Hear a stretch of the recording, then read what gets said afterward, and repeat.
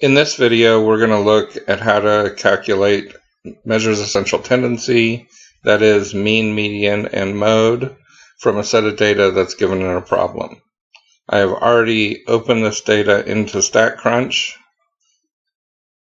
And so here's the data set we're working with. To find any of the descriptive statistics, or rather any of the statistics from a sample data set, we go to Stat, Summary Stats, 4 columns. In this package, we need to select the column in which our data is in. That would be variable 1. And then under Statistics, we have a whole list of things that we can choose from. And there are some that are defaulted. Rather than get a bunch of things that I'm not going to use and not have everything I want, I'm just going to go through the list and select them, the ones that I want.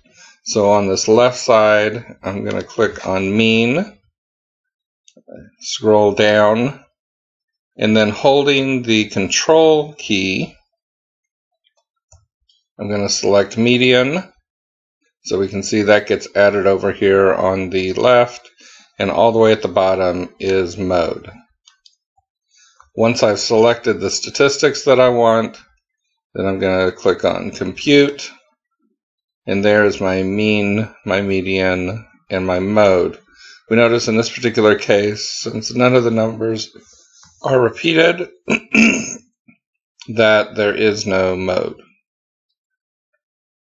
So I have a mean of 396.25, a median of 432.5, and I do not have a mode.